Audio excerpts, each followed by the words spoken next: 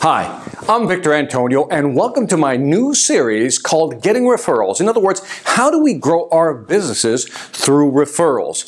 Now, here's some fascinating data that I think you might find interesting. 65% of companies admit that they get their businesses through referrals. They get more businesses through referrals, word of mouth, people sending business their way.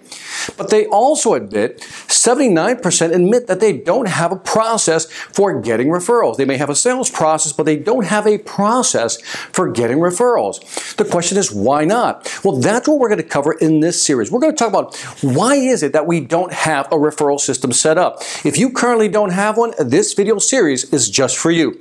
Also, why is the one thing, but how about where do we find these referrals? Where do we go to find these clients? Where can we begin to get referrals? And lastly, we're going to talk about how do you go about getting referrals?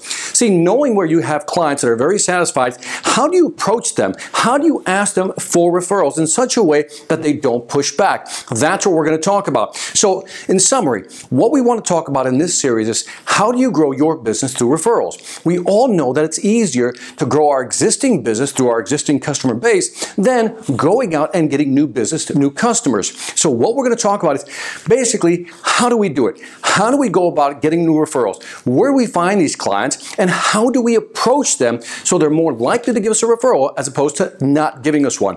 But we're also going to talk about your mindset. In other words, why are you hesitating in asking for referrals? Many salespeople simply don't even ask for referrals. In fact, over 70% of salespeople never ask for referrals. Think about that for a second. So this series is dedicated to getting referrals, what you need to do mentally, how you need to think about it, where do we find the right people, the clients that are more likely to give us referrals, and how do we approach them so they feel comfortable giving us referrals. Let's jump into the series. Let's go to our next video.